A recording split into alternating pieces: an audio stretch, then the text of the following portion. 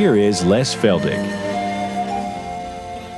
Okay, those of you that are with us in the studio, you can once again turn back to 1 Corinthians 15. You'll probably get tired of hearing that number for long, but we're going to spend as much time as it takes to teach this as clearly as we possibly can.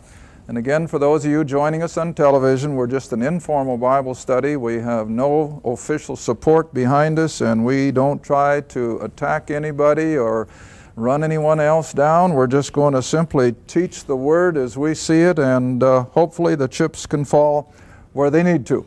But anyway, always be aware that all the past programs, now that's a bunch of them. I think we're on tape number 29 in this series, and that means there are 28 6-hour tapes available.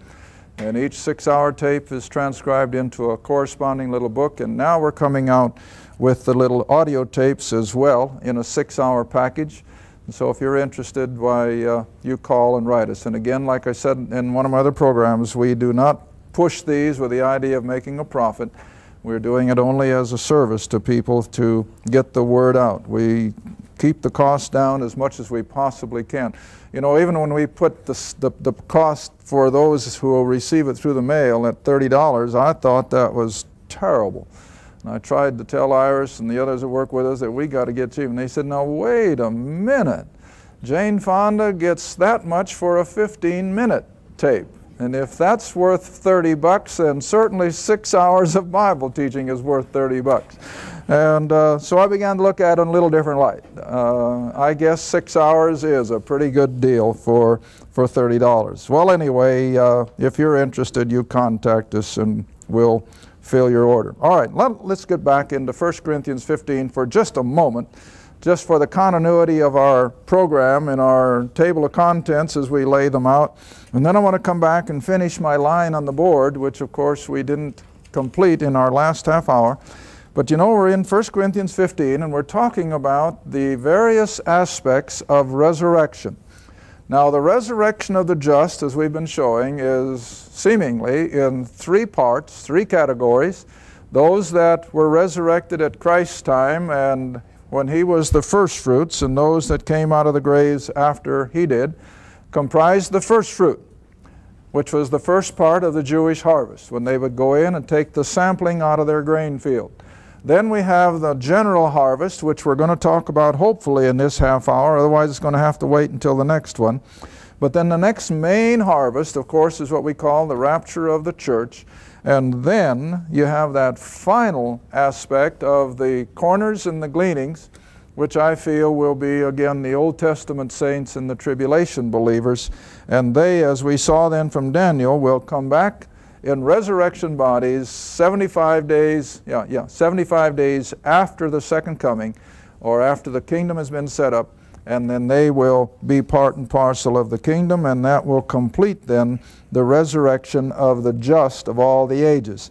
But as we were taking our timeline according to the Old Testament prophetic program in our last half hour, we got as far as Exodus 19, and so just looking at 1 Corinthians 15 just a moment again for sake of our television audience, we were in verse 23, but every man is going to come out in resurrection in his own company.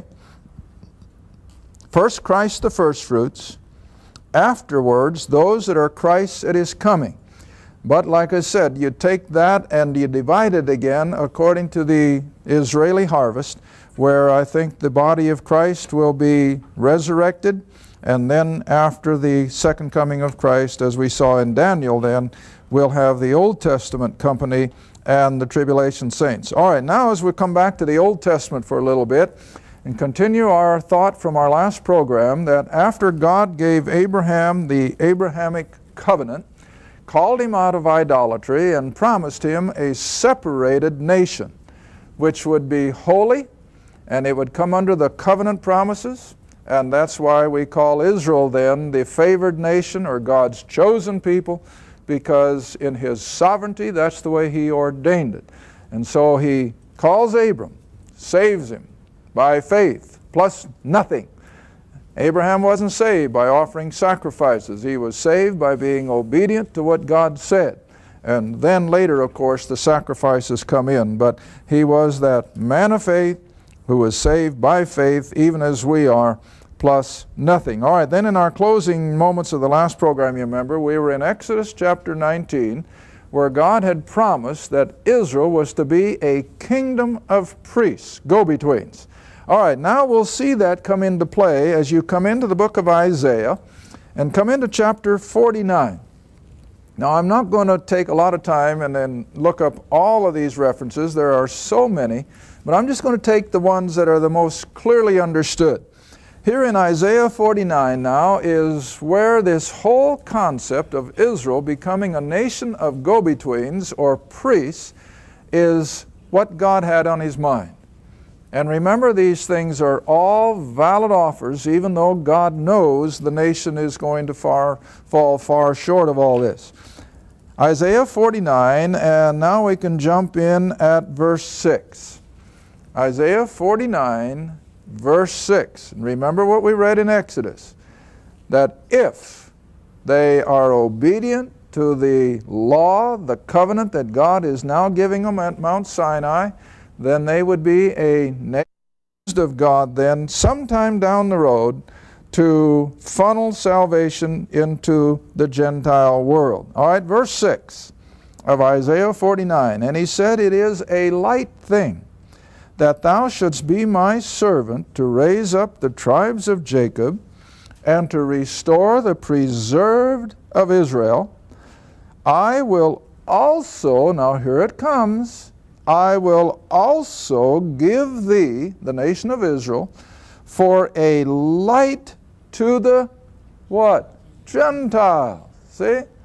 Now, of course, by the time we get to Christ's earthly ministry and on into the book of Acts, even the Jews had lost sight of all this.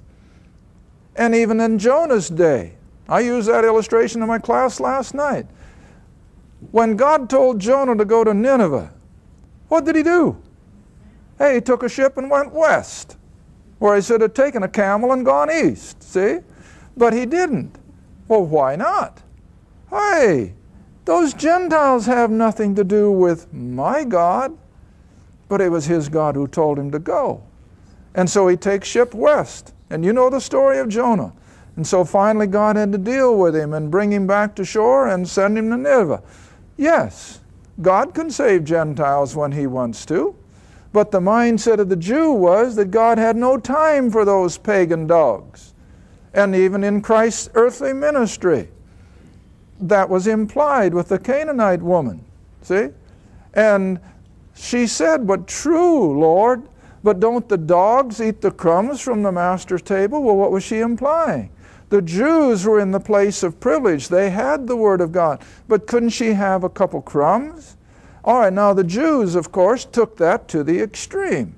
So that when Paul comes back after his missionary journeys amongst the Gentiles, and he tells them in Acts, and I'll show it to you after a while, and the minute he spoke the word Gentiles, what happened? A riot.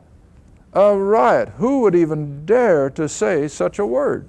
Well, now as you see in Isaiah then, God's whole intent and purpose was that Israel as a kingdom of priests would at one time go and evangelize those Gentiles. Now come back in Isaiah, if you will, to chapter 2, and you'll see this in a little bit different language, but it's the same thought. Still in Isaiah. Now come back to chapter 2. And now I think this will make sense. If I'd have read this first, you wouldn't have gotten it. But now I think you will. Verse 1 of Isaiah 2. The word that Isaiah, the son of Amos, saw concerning Judah and Jerusalem. Verse 2. And it shall come to pass. See, it's going to happen, God says, in the last days, that the mountain of the Lord's house. Now I have to stop a second.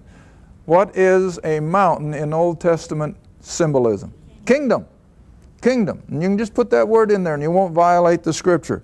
And so it shall come to pass in the last days that the kingdom of the Lord's house, that is, that royal line coming from David, shall be established in the top of the mountains, or it's going to be the top kingdom of the kingdoms, and it shall be exalted above the hills, that is, smaller kingdoms. Now here's the part I wanted you to see. Underline it if you don't mind, marking your Bible. And all nations shall what? Flow into it. Isn't that beautiful? Once Israel's Messiah would come and set up His throne, His kingdom, there in the city of Jerusalem, all the nations of the world would just navigate and would be brought just about like a magnet drawing steel. They would be drawn to Jerusalem. All right, let me show you another verse. Come all the way up to Zechariah, the next to the last book in your Old Testament. Chapter 8. Another verse that we've used before. Quite often, in fact. Zechariah chapter 8. And now down to verse 20.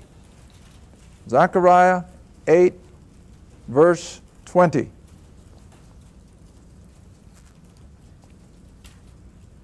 You all there? Zechariah, next to the last book in the Old Testament, chapter 8, verse 20. Thus saith the Lord of hosts, it shall yet come to pass. Sound familiar? It's exactly the way Isaiah put it. It shall yet come to pass that there shall come people and the inhabitants of many cities, and the inhabitants of one city shall go to another, saying, let us go speedily to pray before the Lord, or Jehovah is the true term there, and to seek the Lord of hosts. I will go also. Verse 22, yea, many people and strong nations, plural, shall come to seek the Lord of hosts. Where? In Jerusalem, where He has set up His throne and His kingdom. All right, and they shall come to Jerusalem and to pray before the Lord. And now look at verse 23. Thus saith the Lord of hosts. In those days, when Israel would be evangelizing those pagan Gentiles, in those days 10 men shall take hold out of all the languages of the nations, shall take hold of the skirt of him that is a Jew, and they're going to say, we will go with you, for we have heard that God is with you. Isn't that plain? This was Israel's prospect. But we know now, looking back in history, Israel dropped it. Israel blew it, as we say. All right? But that doesn't take away the fact that God is still intending to use the nation of Israel to yet bring salvation to the Gentiles. All right, now let me come back to my board, if I may. But all of these verses that we've been reading back here in the Old Testament, there is still not one hint of the church age. All we're talking about is God dealing with Israel, and at one point in time, God wanted to funnel them back into this pagan, polluted stream of humanity and thereby purify it.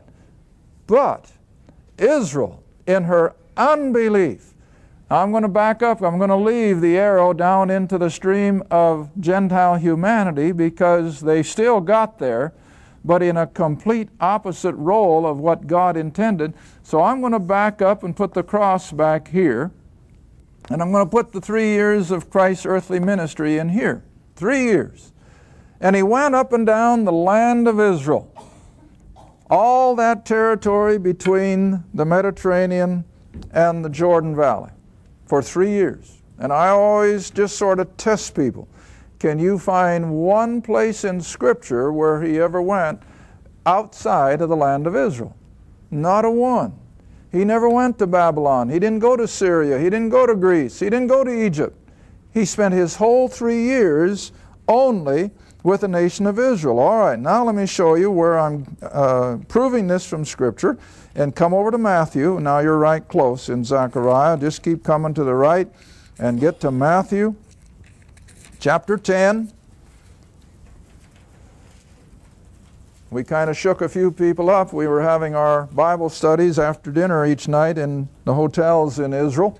And we had other tourists, of course, come in. And boy, when they heard me emphasizing this, a couple of them got all shook up.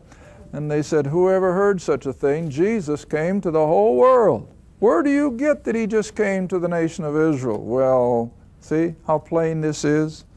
Matthew 10, he had just chosen the 12 up there around Galilee. And now look what he says in verse 5. A lot of people don't know this is in their Bible, but it is. And these 12, Matthew 10 verse 5, these 12 Jesus sent forth and commanded them, saying, go not. See, don't miss that word. Go not into the way of the Gentiles. Into any city of the Samaritans enter you not. Why? But go rather to the lost sheep of the house of Israel. Why? Because you see, all the way up since Abraham's covenant, God is dealing only with His covenant people, Israel, in the promise of making them a nation of people, in the promise of putting them in their geographical promised land, and then one day coming to be their king and their Messiah. You say, I can't swallow that. All right, turn with me, if you will, to what Paul writes to the Ephesians. Ephesians chapter 2. And if this isn't plain, then I can't do it any plainer. How plainly the Holy Spirit inspired Paul to write it. In Ephesians chapter 2, verse 11. Now, of course, Paul has been going to the Gentiles and he's seeing them saved by grace. But he's reminding them it wasn't always that way. You got it? Ephesians 2, verse 11. Now look what he says. Wherefore, now remember who he's writing to. He's writing to predominantly Gentile believers at the city of Ephesus. And he says, wherefore remember that you, being in times past Gentiles in the flesh. Now we're not talking about spiritual things. We're talking about in the flesh, ordinary human beings. That you were Gentiles in the flesh, who are called uncircumcision by the circumcision made in the flesh with hands. Now to bring that down to plain language, who called the Gentiles uncircumcised? Well, the Jews did. And that's all he's saying. That while the Jews were referring to you as uncircumcised, and in plain vernacular they also called them dogs. All right, look what Paul says. Verse 12. That at that time, well, what time is he referring to? This whole period of time during the Old Testament when Israel is under the covenant promises and God is dealing only with His covenant people, with exceptions. I already referred to Jonah going to Nineveh, and there were a couple others. We have Rahab the harlot, and you have Naaman the Syrian, and so forth. But by and large, he's going only to his covenant people. All right, read on now in verse 12, that at that time, you Gentiles were without Christ, without a Messiah. You were aliens from the commonwealth of Israel. Now I'm going to take this slowly. What's an alien? He's someone who has no right or access to that government. Now I know that's fallen through the cracks in our country, but whatever. It should be that no one but a citizen and a taxpayer should get anything from the government coffers. And this is what he's talking about. Gentiles had no rights from Israel. They were Gentiles. They were aliens. All right, read on. You were aliens from the commonwealth of Israel. You were strangers from those covenants of promise. See what that says? Yes, Israel had the covenants. But could the Gentile say, hey, that's for me? No. That wasn't for a Gentile. It was only for the Jew. All right? And so you were strangers from those covenants of promise, and this was the lot of the Gentile, having no hope and without God in the world. That's what the book says. I didn't put this in there. Yours says it too. This was the lot of the Gentile. Why? Because God was dealing with covenant promises. And it was only for the nation of Israel until she should be such a prepared, spiritual, obedient people. And then what would God do? Hey, He would send them into the Gentile world, and they could then bring the Gentiles to a knowledge of their God. But what did Israel do? Well, by now, you see, they had had 2,000 years of having it pounded into them that they were special. Now they couldn't get it out of their head that anybody else was worth a nickel. Now I told you I'd show you before the afternoon was over what I referred to. Paul has now been out ministering to Gentiles for some 20 years or more. And he's been having a tremendous response, establishing churches throughout Asia Minor and Greece and Rome. And now he comes back to Jerusalem, and boy, he just about gets killed by the mob. But the Romans, I think, no, this isn't the case for the Romans, but anyway, he's coming up here before the religious leaders in Jerusalem in Acts 22, and he recounts his whole conversion experience on the road to Damascus. He recounts his experiences out amongst the Gentiles and how they were coming to a knowledge of Israel's God through the gospel, through Christ's death, burial, and resurrection. All right, now come down to verse 18.